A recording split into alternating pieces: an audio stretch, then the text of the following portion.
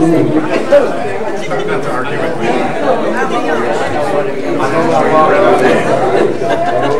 Ladies and gentlemen, we're broadcasting live. We're going to do a song here. The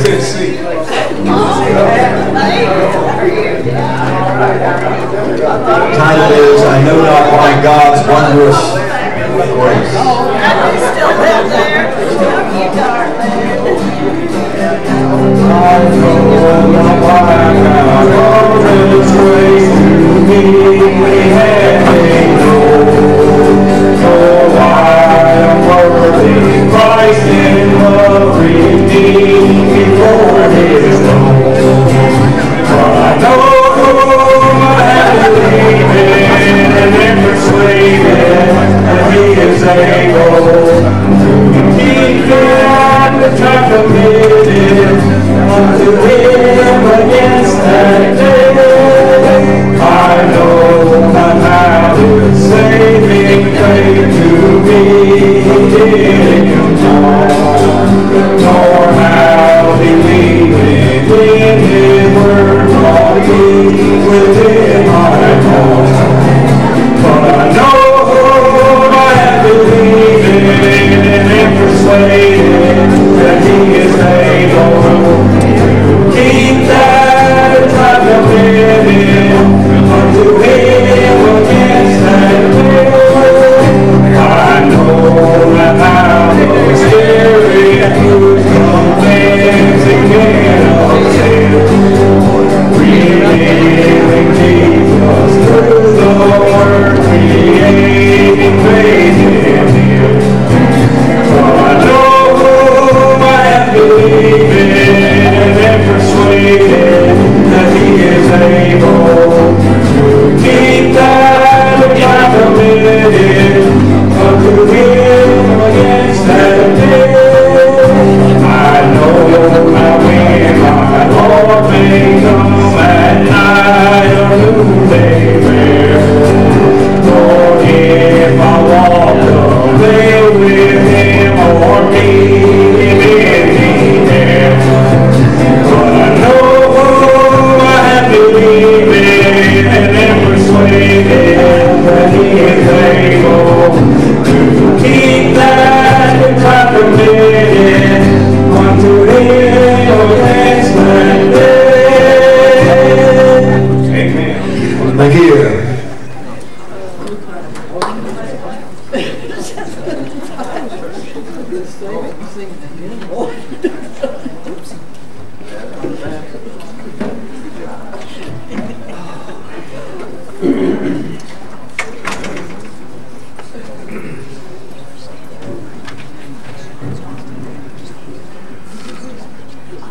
Well, there's one good thing about it, and it's kind of like a bunch of people getting together, and what are you doing? You're fellowshipping, and I like that.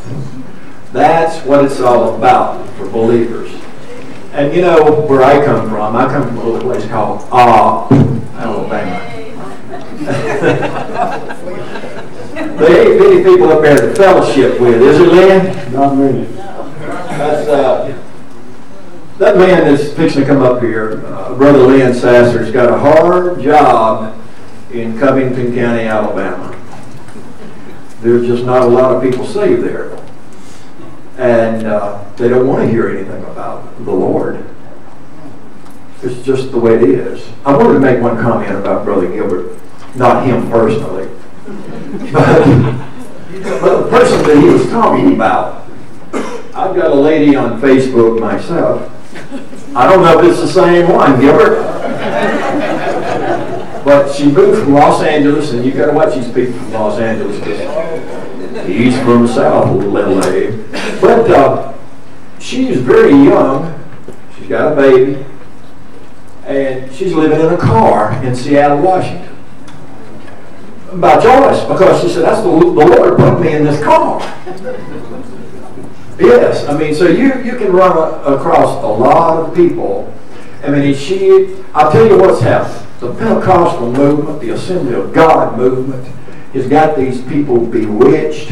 That's what 2 Corinthians 11, 13, 14, and 15 is about. They're preaching another Jesus. It's just pathetic how they're indoctrinated into this believing. Move out into the street and live. The Lord will have you to live out, and your little baby, live out in the street. And there's nothing wrong with going outside or even in here, raising your hands, praising the Lord. Not a thing in the wrong. But normal people don't do that. If you want to, just go for it.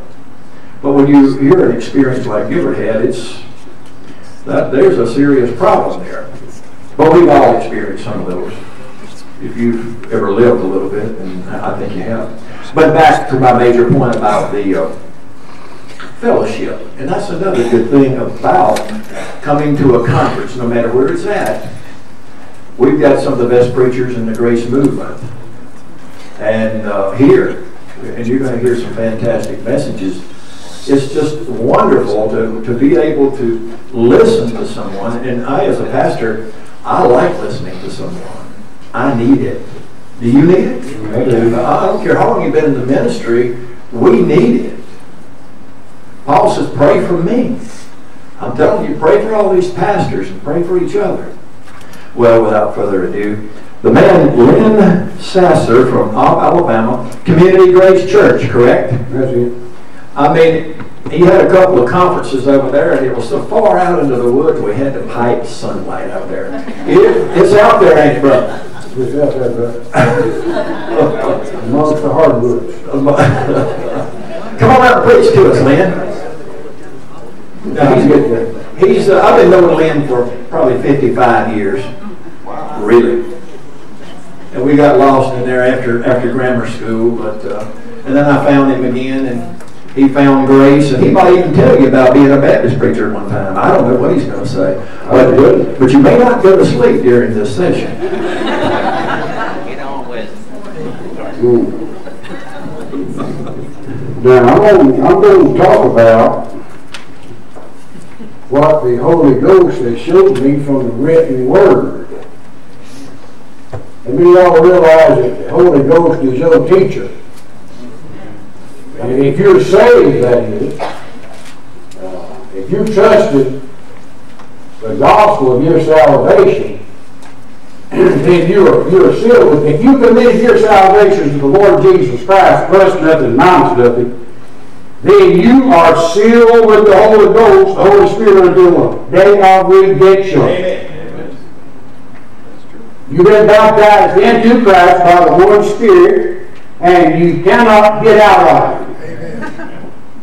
I'd call that good news, wouldn't you? That's great. Now, so I'm going to talk to you tonight. How long have I got, brother?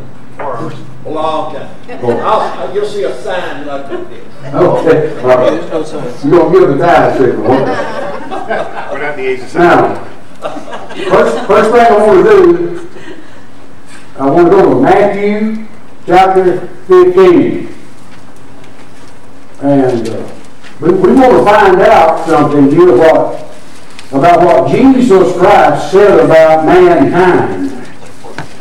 Now, I'm going to be honest with you, and here's the whole thing, and I mention this time and time again to folks that listens to me every Sunday in the Bible class we have on Thursday night. I said, well, you might as well get real.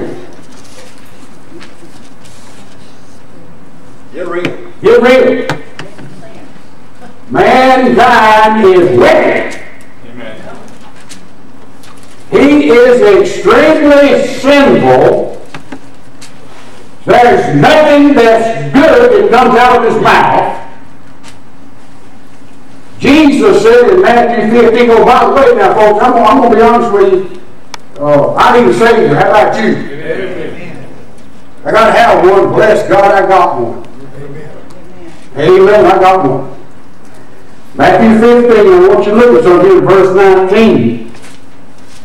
For out of the heart proceedeth evil thoughts, murders, adulteries, fornications, thefts, false witness, blasphemers.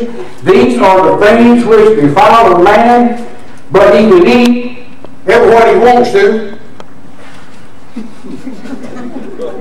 Ain't gonna hurt him. Of course, now they was under an outlaw here. You know, I'm not under any of that law. A man can eat frogs, he can eat snakes, he can eat anything he wants to eat, everything clean can. But I wasn't raised to eat frogs and snakes. I wasn't born red, so you had some hogs going. Yeah. But I'm telling you, Jesus nailed mankind down, didn't he? Amen. Mankind is extremely wicked, folks.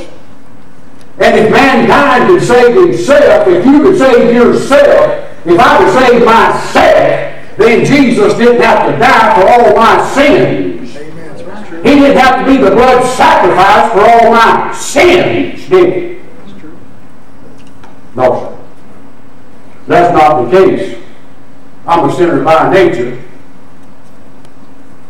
Let me ask you a question. Has the Holy Ghost convinced you,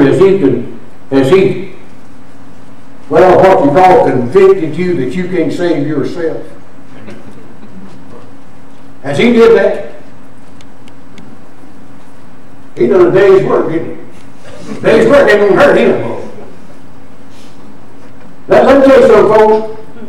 And I mentioned this the other day. I'm glad that Jesus nailed those things to the cross that was contrary to us. Amen. The 10 Commandments was contrary to us. Every time I read them and every time I look at them, I thank God that I've got a Savior. How about you? When I look at them, I find out that I'm wicked from the Word go. When I look at them, I find out there's things that come out of my mind that's offensive to God.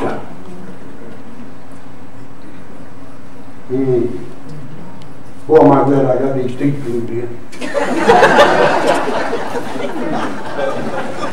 I'm going to take you folks up here tonight and say, where are we at? Where are we at? I know we're in Florida. We're down here in Navarre Beach. And I guarantee you, everybody's in the same shape I'm in. Ain't we all got nature around him? There ain't no way I can save myself. He passed on a nature to us, bless God, that'll send a man to hell. Think about it. Don't you know God knew what he was doing? Amen. Ain't you glad he done us a favor? Amen. When he delivered up his son to the cross, nailed him to the cross, charged all my sins to his account before I was ever born. All my sins was in the future. All your sins was in the future. Bless God, and he destroyed my sins at Calvary, and he also destroyed old Lynn Sasser too. While he was getting that done, he got everything done. He destroyed this flesh, folks, that he hates. Amen. How many folks go get real and say, look here, I'm no good? Amen. Huh? Well, I'm top of the list with the thing that comes out of my mind. You know what? Let me get back up here. Paul, going to Ephesians chapter 1, Paul, being the apostle to the Gentiles, and how many folks are familiar with Gentiles?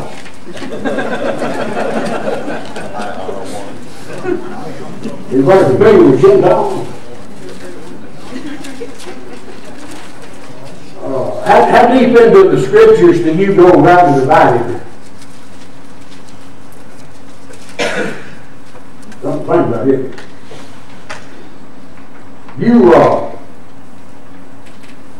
I'm going to tell y'all now what the Holy Ghost has showed me from the Word. That's what I'm going to say tonight. Now, either a man is justified by the words that comes out of his mouth, or either he's condemned by the words that comes out of his mouth. Are you ready? Amen. Now, if you'll study the Bible, and a lot of folks have a problem understanding this, This is one thing that the Holy Ghost straightened out of my mind from studying the Word.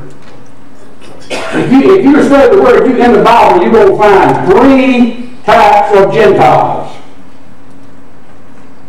You're going to find a Gentile who was a proselyte. Amen.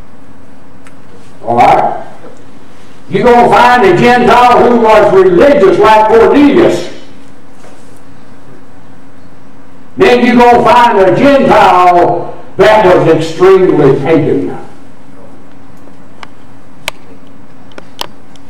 We're going to find out that what the Apostle Paul in prison was. He was going into some Gentiles. He had got the word from the Lord, and he was going into them Gentiles, and he was going to preach the gospel of the grace of God to them. Amen. That's what he was going to preach to them, folks. And he made this comment in his Ephesian letter. Oh, by the way now, when he wrote his Ephesian letter, Israel had already fallen. Israel had already went down the drain. Israel had already got God done charged them with unbelief. He said, you're not my people anymore. God has no favored people in the dispensation of grace. Amen. And if a man's going to get to God today, he won't get to God through Israel. Amen. Israel has fallen.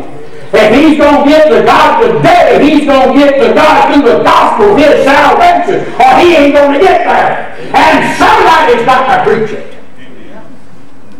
Somebody's got to declare the grace of God. Somebody's got to declare the fact that Jesus hung on the cross, and God charged my sins, and God charged your sins to his account. Amen. And he destroyed them.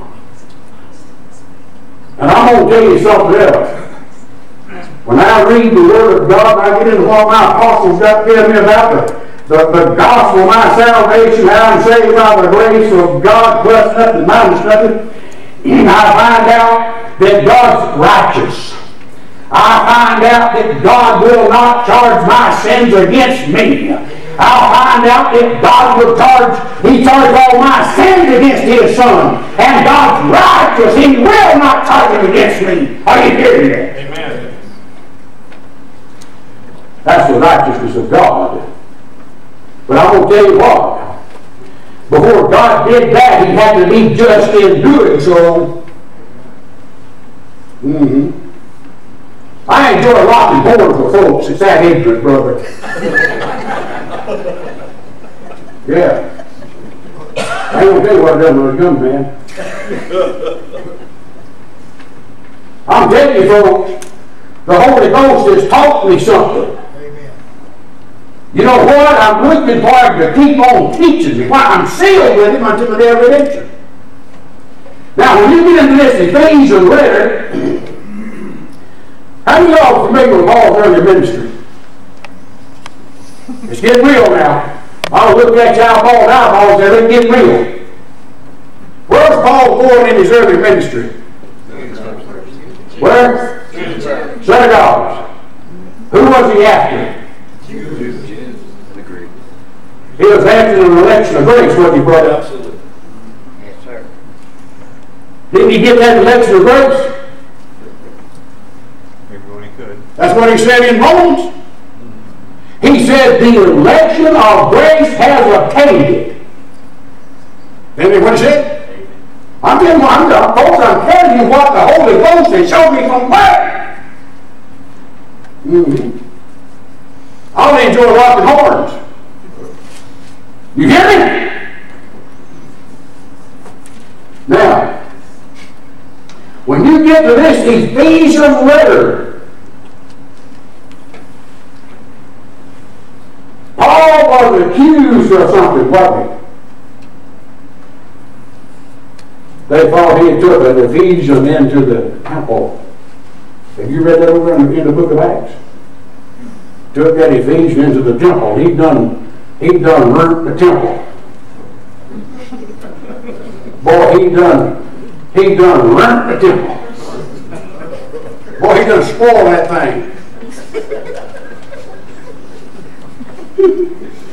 But the problem was, when Jesus died on the cross, but God, what the temple ring?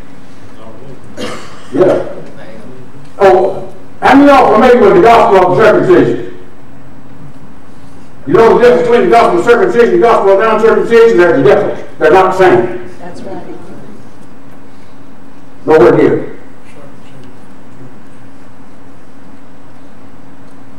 What does the gospel of circumcision consist of? Who was it that God made the New Testament with? What nation of people was it? Who? Israel. Yeah. You know, I'm going to say this, and I want to mention this about the gospel of circumcision because it ain't got nothing to do with us. That's all we with Israel. God was going to bring in a new covenant, New Testament of Israel. That's the reason I don't communion. You hear me? It ain't to me. It ain't to me! Amen.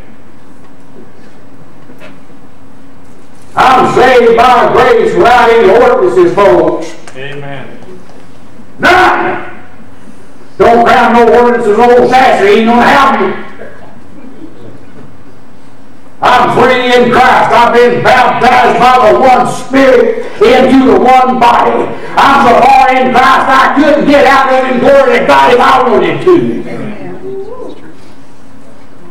Think about it. Matter of fact, don't want to. Bless God, I'm satisfied.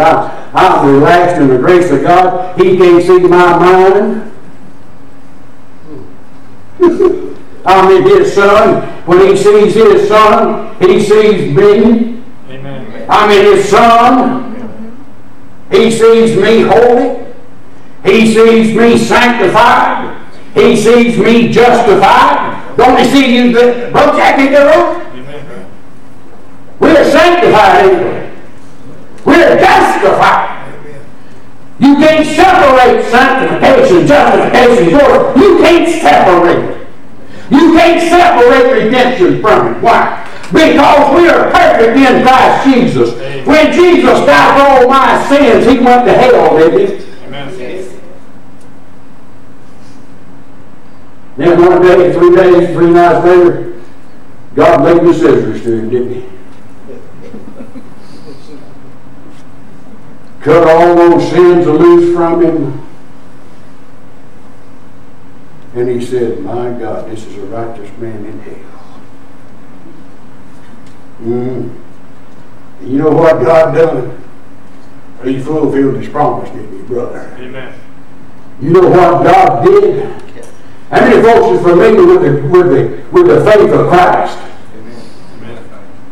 I want to tell you something about that faith of Christ. Bless God. You and I might have problems in His flesh. Our faith wavers, but bless God, His never did. It won't ever. Amen. I'm saved because of the faith of Christ. It is the faith of Christ that brought about the gospel of my salvation. It was Him that believed God would raise Him from the dead. When He died for all our sins, He died a sinner, bless God. Did He? He went to hell, all our sins went to Him. Some of these great preachers say, well, He just didn't go to hell. Paul said He didn't go to hell. Paul did say He went to hell. He said that in Ephesians chapter 4. He said before He ascended on high, He went down to the bottom. You know what's that? And then God circumcised Him. We ain't never had the Holy Ghost in our sinful nature until we trusted the gospel. Then God got sealed with Him. The same one that's going to bring Him to covenant to Israel. The same one I'm sealed with until their redemption. That's what Paul said. You know what he said? On top of that, I'm that new creature. I'm that one new man. Ephesians chapter 1, verse 1. How many of y'all know something about the English you speak? Now, I don't know much, folks, but I do know this. When I read Ephesians chapter 1, verse 1, I find out that Paul was talking to two types of Gentiles. One was already in the synagogue, they were proselytes, and they were going to become the promise. Are you ready? All right. Then he's writing to some more, and he's writing to the faithful in Christ Jesus. Now, Paul, let me something else here out. The reason why Paul had to go to prison was, it wasn't only because they accused him of putting that Ephesian into the temple and corrupting the temple, you know. The fact is, these Ephesians that he was going to preach the gospel to, the gospel of grace to, they could not find their salvation nowhere in the Scriptures. Amen. Are you with me? Amen. They could not find their salvation nowhere in the Scriptures.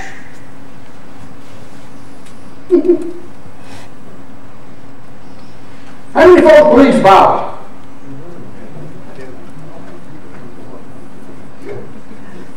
Bunch of you. How many of you believe the Bible around the body?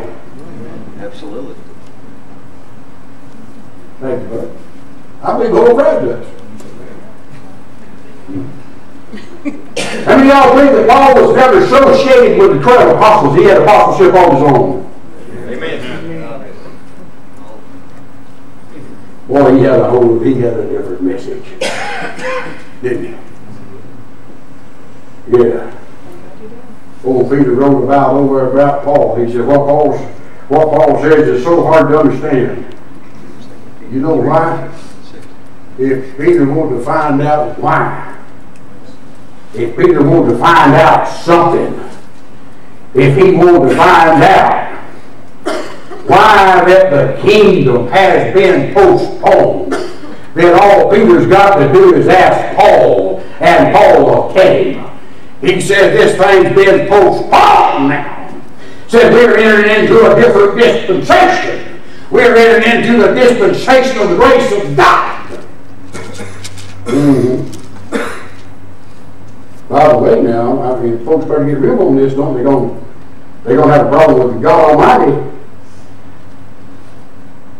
Anybody that preaches Jesus in any other way than the Apostle Paul preached it is in trouble with God. Yes. We don't know the Lord Jesus Christ after the flesh. Amen. We don't know him like that. We don't know him in his earthly ministry to Israel. We don't know him like that. We don't know him according to his earthly ministry. He said, don't go to Gentiles such as us. Isn't what he said? Matthew 10 verse 5. We don't know him after the flesh. We know him after his heavenly ministry. As he appeared to the Apostle Paul and gave him the doctrines of faith. Just as God gave Moses the law face to face, then God, Jesus Christ, gave Paul the doctrines of grace face to face. Amen. He felt the back when it come out of his mouth. Well, I'm telling you something. Bless God, I got a Savior, folks. You take a good man to get this up. I got a Savior, folks. My mind is still corrupt, but I'm not Savior. Jesus done everything he could done, Lord, save me. Amen. Getting back up here, Paul's writing to some old Gentiles. I heard a man say something one time. This is years ago. I'm talking about years ago, probably about in the early 80s. And I'm going to go ahead and say this. He was talking about going into Jamaica down there. And he was talking about people down there living hard. He said some of them, some of them toenails were so long they looked like eagle claws. Well, this is who Paul was preaching to, or going to preach to in Ephesians. They were pagan, extremely pagan. They were known as dogs. They was a dog. They was much dog about them until they become doggy. They ain't no. Hey, a Jew hated them. That's right. They hated them. But you know what? When Christ went to Calvary, did you know he died for them? Amen. Did you know that God charged their sins to his account?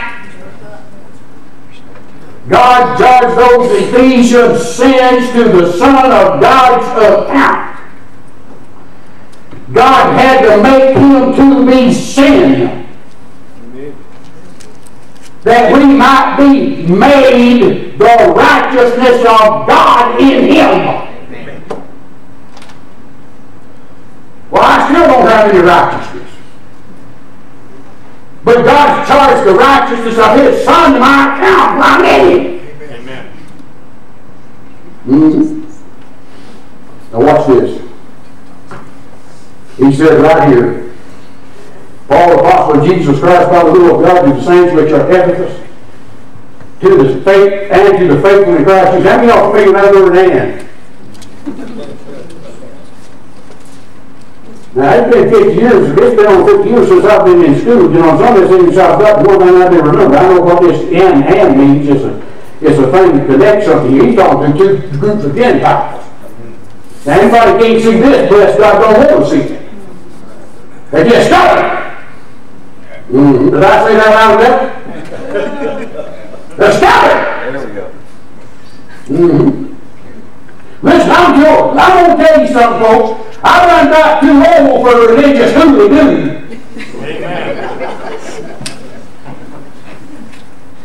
I got one foot on the banana, he moving and letting in the grave that could slip at any time. So don't give me all religious foolishness. Amen. I done got the other side of that, thank God. Now watch what Paul's saying here. Grace be to you and peace from God our Father and from the Lord Jesus Christ. Blessed be the God and Father of our Lord Jesus Christ, who hath blessed us with all spiritual blessings in heavenly places in Christ, according as he has chosen us in him before the foundation of the world. Now here's something that people need to understand about these Ephesians that he's writing to, that they could not find their salvation nowhere in the Scriptures, because they were never allied with the nation of Israel. They didn't know anything about the covenant God made with Abraham. It wouldn't do any good anyway when this letter was written, because Israel had already fallen. Amen. And if a Jew don't be saved today, you've got your Gentile preach the gospel to it. That's right. Amen. That's right. Why? To provoke him to jealousy. Amen. That's what's going to happen. Now, I mentioned something about go back to the ministry of the Holy Spirit, Holy Ghost. The ministry of the Holy Ghost is to convict a sinner man and a sinner woman they cannot save themselves. He does it through the gospel, doesn't he? I'm glad that the Holy Ghost showed me one day I could not save myself. And he showed you that. Man, that'll put a fellow to think in the morning. Hell's a real place. You know what's real? Lake of fire is real too, isn't it? Yep. Now, I want to get to the meat here. According as he has chosen us in him before the foundation of the world, God chose to save these Gentiles before the foundation of the world, and he knew who was going. He knew who was supposed to preach the gospel to them. Didn't he know that? How many folks is familiar with the foreknowledge of God? Amen. God foreseen those who would believe the gospel of their salvation when it was preached to them, and He foreseen those who would not believe the gospel of their salvation. And those He foreseen believe the gospel of their salvation, He justified them then. Amen. Somebody needs to get over Romans chapter 11. They need to get over Romans 10.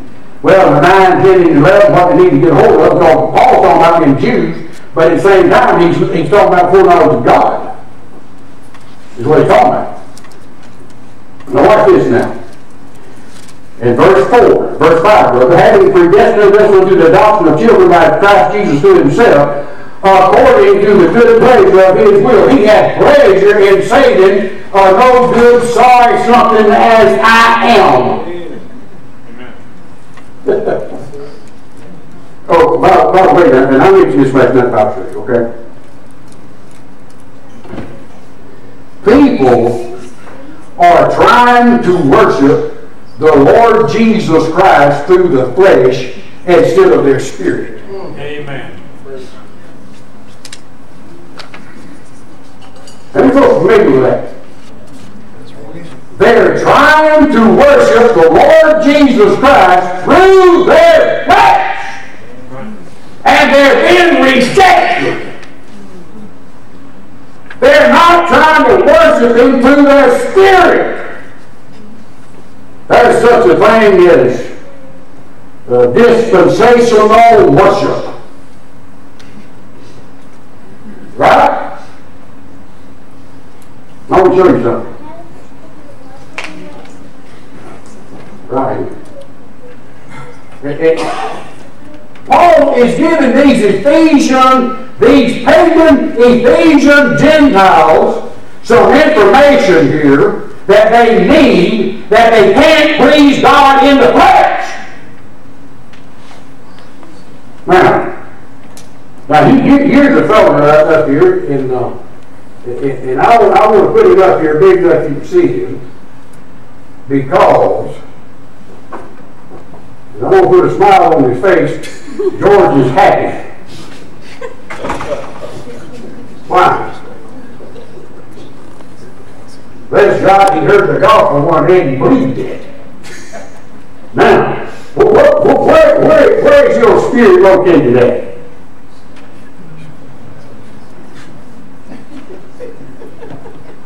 I tell you what, most folks that see mine go, they ain't got no haircut. Right here. Right here. That's where it's at. Where your soul is at. The other man, the other man. Here's the other man. Look here. When you trusted the gospel, that's when the Holy Spirit locked on to your spirit. Right here. The Holy Spirit. Onto your spirit right there. You see it with you. Now, justification that Paul taught in Romans is the same justification that fit these Gentiles over here. These pagans. Right? Christ died for sins. Oh, by the way now, let me ask you a question, and before I ask you this question, I'm going to read you a verse. Yeah. If I find it. Look at chapter 3, verse 9.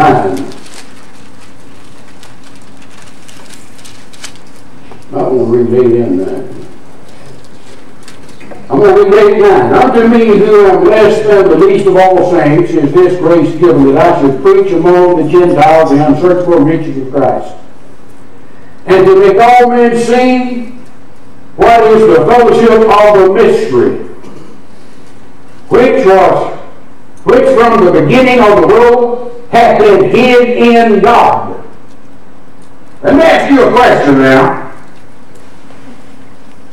And by the way now, before anything, and I'm glad to do this, and I always ask the question and I always say this. I says, now if you don't know how to answer this question, it's best you don't say nothing.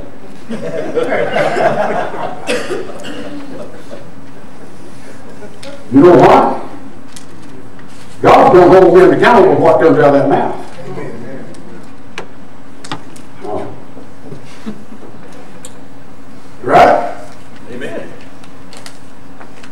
Now, and you know, well, the Holy Ghost showed me this, folks. I'm telling you from the written word, He's going to hold me accountable at the judgment seat for what I'm telling you tonight. Now, when you read verse 9, there was something hid in the mind of God that nobody knew other than one man by the name of Apostle Paul, correct? Amen. What was it? Now, I thank God for 1 Corinthians chapter 15, don't you? Don't you? How many folks have read 1 Corinthians chapter 15? Didn't he make a comment? He said, if you keep in memory what I preached unto you, you know what he said? What was it he preached to them? That Christ was crucified, dying for their sins, and that God turned their sins to His account. And He was raised from the dead the third day for their justification, and that their salvation was what? In Scripture. According to the Scriptures. You know what He said? What do Ephesians chapter 3 verse 9 talk about here? Huh? There's something hid in the mind of God. Amen. Do you think I'm going to let somebody destroy the blessedness of my salvation, brother? No! My salvation and your salvation was hid in the mind of God. And when Jesus told Paul to preach it, that's how he got in prison. Yeah. Some of y'all having trouble believing that, ain't you? Yeah, don't confront me. The Holy Ghost showed me something here when I was reading this thing. Here's a mystery. Look here, these folks, even when Jesus was on the earth, these people here could not be saved because they had not blessed the seed of Abraham.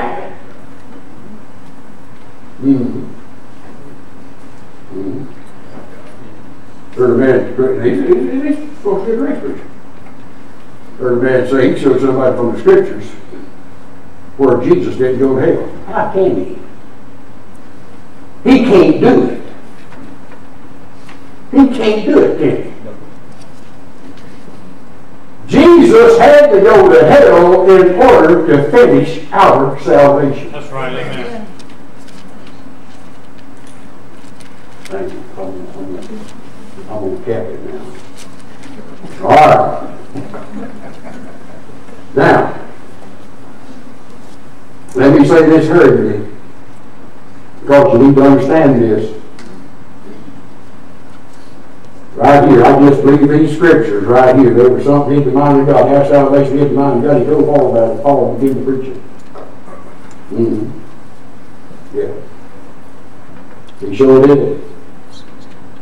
Now, you look at one man who believes this, and I picked this up from the Scriptures. When Jesus died on the cross, I died with him. Amen. I was buried with him. You died with him, you were buried with him. Amen. And when he went to hell, you went to hell with him. Amen. And when he was raised from the dead, you was raised with him. Amen. And when God circumcised him and put all those sins loose from him, bless God, he laid the knife to you. Amen. Did he? Let me tell y'all something. In closing, I've got a Savior. Amen. I've got a Savior. And I'm going to tell you something else. According to Romans chapter 6, have you ever read that? How in the world can a dead man sin? Ain't that what he said? How in the world can a dead man sin? God forbid that some religious preacher charge your sins to your account and try to call you to an altar. Amen. It's a done deal. I've got to say, Jesus done it all. Every ounce of it. Thank you, brother. Thank you, Brother Dan. Let's take a break, guys.